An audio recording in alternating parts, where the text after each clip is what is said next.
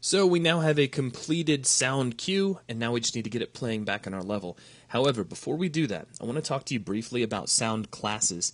Sound classes are the way in which you define how the engine is going to handle your sound cue.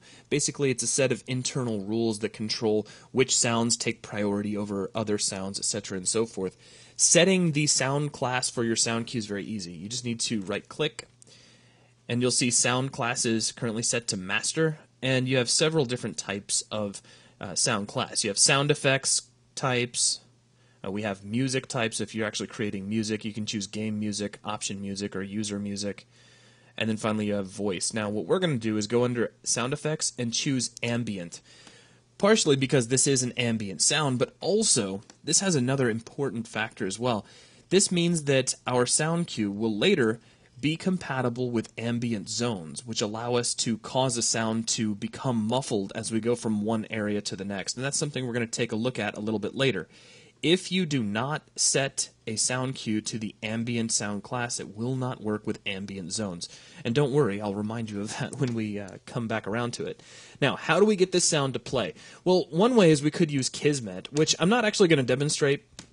But earlier on when we set up our sample level, we set up a system by which our trigger could open up our door, and as the door opens, we're playing back sounds. So very, very straightforward. It really only requires that you come up with some sort of event to trigger the sound. It could even be just when the level loads and is playable. And then you just go to right-click, choose New Action, Sound, and grab a Play Sound. You can plug your sound cue right in, and that would work.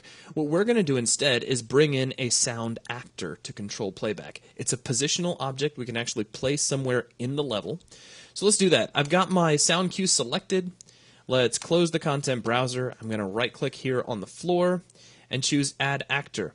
Now you see several different types of sound actor, but only two of them will work with sound cues. They are Ambient Sound and Ambient Sound Movable. Essentially, they're the same. The movable one can be moved. That's really all there is to it. You could attach it to a mover or to a rigid body or anything like that, and you can move that object around. A regular ambient sound does not move by nature. So let's go ahead and just use a regular ambient sound, and we can pick this up out of the floor, and there it is. It's a little icon of a speaker with some like a little sound wave coming out of it, which is so cool. Now, if we switch over to real time here in our viewport, we can start to hear our sound. Now, a quick note. Earlier on, when we were talking about the sound cue editor, I showed you the attenuation node, which allows you to attenuate your sound so that it gets fainter as you move away from it. Let me go ahead and switch that off. It also allows you to spatialize your sound and position it in 3D space.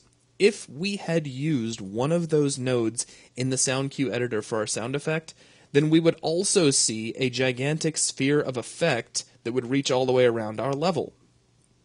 That sphere of effect controls how your sound fall-off looks. Now, we can demonstrate that if we grab any of the sound cues that have some sort of spatialization. In fact, we could probably just create one. Here's our little random number cue. If I right-click and edit this using the sound cue editor, this has attenuation already. So we could just place this the same way we placed the other one. I'm just going to right-click and create a new ambient sound. And check it out. You can see a couple of spheres surrounding this actor. So there's an orange sphere. In fact, just to make things a little bit easier to see, what I'm going to do is pop over to wireframe mode. And then I'm going to move this actor completely away from the level. Now I'm holding down Shift as I move, by the way, so I'm moving the camera along with the object. And what we see are two spheres. Within the inner sphere, that's our radius min, we have full volume.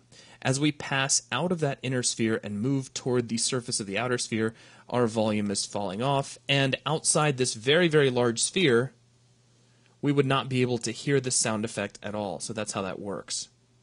Now, we don't really need this sound effect in our level. In fact, right now, I don't even think it would affect our level. It's so far away, so we'll just go ahead and delete that. Now, let's fly back over here to our level, and we'll switch back over to lit mode. Okay, so now we've placed this sound in our level. Let's go ahead and give it a quick test by choosing play in level. And we can hear it. And again, because it's not spatialized, we didn't see any of those radii coming off of the actor, this sound seems to come from everywhere. It'll never get quieter depending on our position. You won't hear it track from speaker left to speaker right. It's just always going to be constant in both speakers or all speakers at the same time. So that is a quick look on how to place a sound cue in your level.